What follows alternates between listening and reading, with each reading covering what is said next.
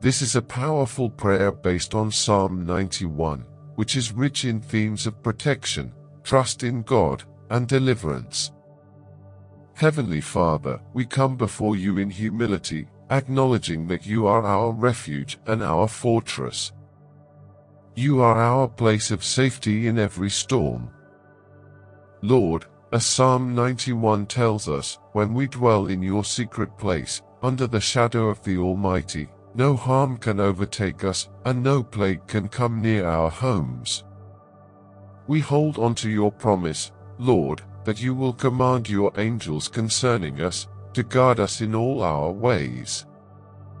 This divine protection gives us peace beyond understanding. When we walk through times of uncertainty or fear, we know that you stand as our protector, and that is why we can rest and find peace.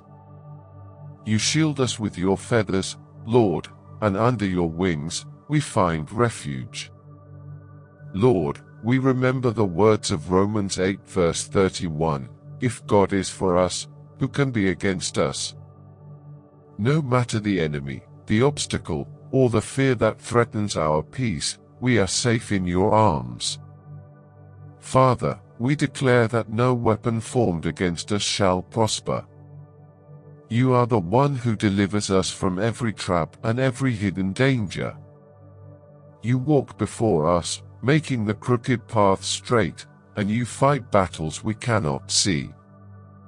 Let your presence surround us like a shield, and let your Spirit fill our hearts with courage and strength to face each day with hope. Father God, as we meditate on Psalm 91, we are reminded of the greatness of your power. You are our shelter in times of trouble, our shield against every danger. As your word says in Proverbs 18 verse 10, the name of the Lord is a fortified tower, the righteous run to it and are safe. We run to you, Lord, trusting that you are our unshakable stronghold. In this life, we face many challenges and uncertainties, but we do not fear, because we have placed our confidence in you. You are our defender, and no harm can touch us when you stand by our side. As the psalmist reminds us, 1,000 may fall at our side, and 10,000 at our right hand, but it will not come near us. Psalm 91 verse 7. Lord, we declare that no matter what comes our way, we are protected by your hand. You are Jehovah Jireh, the Lord who provides. Just as you provided for the Israelites in the wilderness, giving them manna from heaven, we trust that you will provide for all of our needs. We rest in the truth of Philippians 4 verse 19, which says, "And my God will meet all your needs according to the riches of his glory in Christ Jesus." When we are anxious or worried, Lord, remind us of your promise in 1 Peter 5 verse 7, that we should cast all our anxiety on you, because you care for us. You care about every detail of our lives, our struggles, our pain, and our hopes. And we trust that you are working all things together for our good, as your word promises in Romans 8 verse 28. Heavenly Father, I ask that you fill us with your peace. The kind of peace that surpasses all understanding, as Philippians 4 verses 6 to 7 reminds us, do not be anxious about anything, but in every situation, by prayer and petition, with thanksgiving, present your requests to God. And the peace of God, which transcends all understanding, will guard your hearts and your minds in Christ Jesus. Even when trials surround us, help us to remain steadfast in our faith. Let us be like the tree planted by streams of water in Psalm 1, which yields its fruit in season and whose leaves do not wither, because it is rooted in you. May we be rooted deeply in your love, drawing strength from your presence. Lord, I ask for your divine peace to fill our hearts. In John 14 verse 27, Jesus tells us, "Peace I leave with you, my peace I give you. I do not give to you as the world gives. Do not let your hearts be troubled and do not be afraid."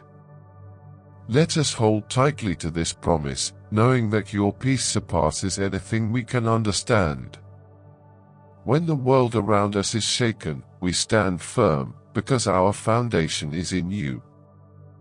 Lord, help us to remember that you are always in control, even when we face situations that seem impossible. Just as you parted the Red Sea for the Israelites and delivered Daniel from the lion's den, we trust that you are still working miracles today.